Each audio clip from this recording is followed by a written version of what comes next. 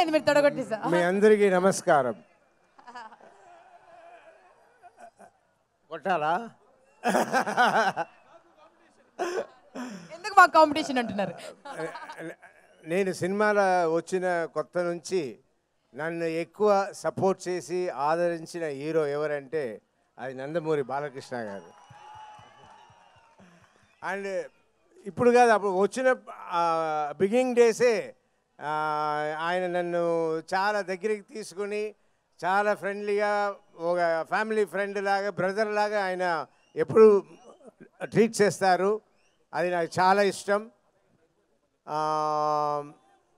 And ఇక్కడ ఈ rural ఫంక్షన్కి వచ్చింది మన బాలయ్య గారి కోసమే.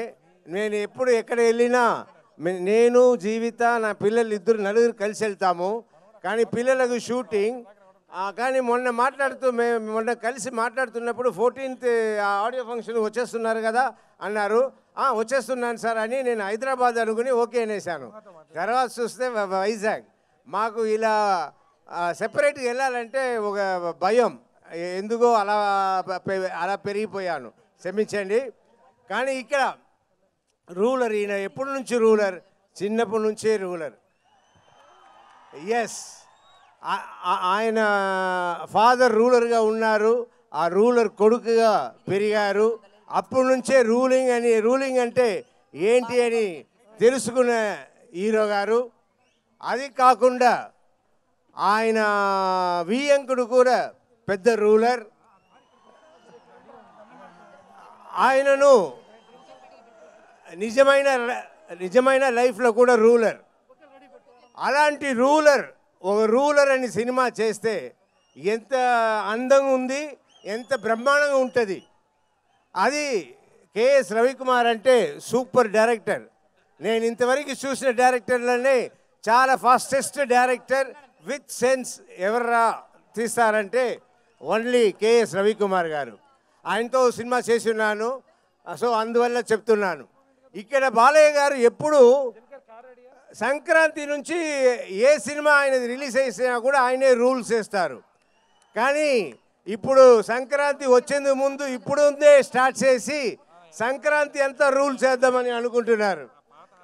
బాలయ్య గారి సినిమా సంక్రాంతి వస్తుంది లేదు, ఏ డేట్ వచ్చినా కూడా మేమంతా జాగ్రత్త పడతాం, అటు ఇటు వెనక వెళ్ళిపోతాం. సో అలాంటి రూలర్, ఆయనకి చాలా యాప్ట్ టైటిల్ ఈ సినిమా టైటిల్ రూలర్. అలాగే దీని ప్రొడ్యూసర్ కళ్యాణ్ గారు ఒక సూపర్ పర్సనాలిటీ అండి. నాకు చిన్నప్పటి నుంచే సినిమా ఫీల్డ్కి వచ్చినప్పటి నుంచే తెలుసు, మేమంతా కలిసి పెరిగాము. ఆయన ఇంట్లో రోజు ఇప్పుడు కూడా 100 మంది మధ్యాహ్న భోజనం తింటుంటారు. సో ఎవరైనా వచ్చి ఒక ఆర్టిస్ట్ లేదు అసిస్టెంట్ డైరెక్టర్ అని సినిమా ఇండస్ట్రీ ఎవరు వచ్చినా కూడా వాళ్ళ ఆఫీస్లో వస్తే భోజనం పెడతారు. అలాంటి ఒక మంచి వ్యక్తి. సో ఈయన దగ్గర ఒక అడ్వాంటేజ్ ఉంది ఆర్టిస్టులకి, ఏంటంటే మనకు సినిమా ఏదైనా నచ్చని సినిమా లేనప్పుడు మనకు నచ్చిన సినిమా ఉంది, మనం ఎవరితో చేద్దామంటే కళ్యాణ్ గారు ఈ సినిమా చేద్దాం కళ్యాణ్ గారు అంటే ఓకే రెడీ అనేస్తారు. అలాంటి ఒక సూపర్ మ్యాన్ అండ్ చాలా ఇష్టమైన వ్యక్తి. సో ఇంత మంచి కాంబినేషన్తో, ఇంకా చాలామంది కాంబినేషన్తో వచ్చే రూలర్ తప్పకుండా ఈ ఇండస్ట్రీని రూల్స్ వేస్తుంది. 2020కి ఒక రూలర్ వస్తుందంటే అది మన బాలకృష్ణ గారి సినిమా. ఇది పెద్ద హిట్ కావాలని కోరుకుంటూ నాకు ఈ అవకాశం ఇచ్చిన నా బ్రదర్ బాలకృష్ణ గారికి, కళ్యాణ్ గారికి, కేఎస్ రవికుమార్ గారికి అందరికీ చాలా చాలా థ్యాంక్స్ చెప్పుకుంటూ ఆల్ ద బెస్ట్ చెప్పుకుంటూ సెలవు తీసుకుంటాను. Thank you so much sir. Ma'am అందరికీ నమస్కారం. ఈ ప్రపంచంలో డబ్బు, పేరు, ప్రఖ్యాతులు, కీర్తి చాలామందికి ఉంటుంది. మనసు ఉండడం చాలా తక్కువ మందికి ఉంటుంది. అలాగ మనసున్న మంచి మనిషి, మంచి హీరో బాలకృష్ణ గారు.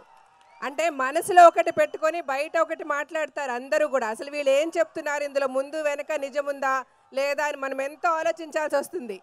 కానీ మనసులో ఏమీ లేకుండా, కల్మషం లేకుండా ఆ రోజు నుంచి ఈ రోజు వరకు నేను ఇండస్ట్రీలో అంటే నేను ఆయన చెల్లిగా ఒక సినిమాలో యాక్ట్ చేశాను, తిరగబడ్డ తెలుగు బిడ్డ అని.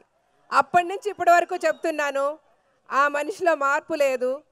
చిన్న పిల్లల మనస్తత్వం, ఎంత ఓపెన్గా, ఎంత హాయిగా, చక్కగా నవ్వుతారు చిన్నపిల్లలు. వాళ్ళకి మనసులో ఏమున్నా చాలా ఓపెన్గా చెప్తారు. ఆ అదృష్టం చిన్న పిల్లలకే ఉంటుంది అనుకుంటాము, కానీ ఆ అదృష్టం బాలకృష్ణ గారికి కూడా ఉంది. గొప్ప వ్యక్తి, గొప్ప మనసున్న మనిషి.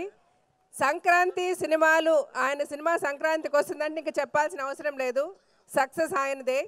సో చెప్పకుండానే చెప్తుంది రూలర్ ఒక పెద్ద హిట్ అవ్వబోతుందని. దానితో పాటు దానికి అంత మంచి కళ, అంత మంచి టైటిల్, అంత మంచి డైరెక్టర్, అంత అందమైన హీరోయిన్లు, అంత మంచి సినిమాటోగ్రాఫర్, ఒకటి కాదు, everything is rocking in ruler and ruler is going to rock. And I'm so happy to be here. నిజంగా ఈ ఆపర్చునిటీ మాకు ఇచ్చినందుకు we are feeling so proud sir. Thank you so much and congratulations to the whole team in advance. అంటే డెఫినెట్గా ఈ cinema పెద్ద hit. మళ్ళీ success మీట్కి కూడా మేము వస్తాము. అండ్ ఈ సినిమా పెద్ద హిట్, అంటే అందరు అనుకున్న దానికంటే ఇంకా ఇంకా పెద్ద హిట్ అవ్వాలని మనసారా భగవంతుని ప్రార్థిస్తూ థ్యాంక్ యూ సో మచ్.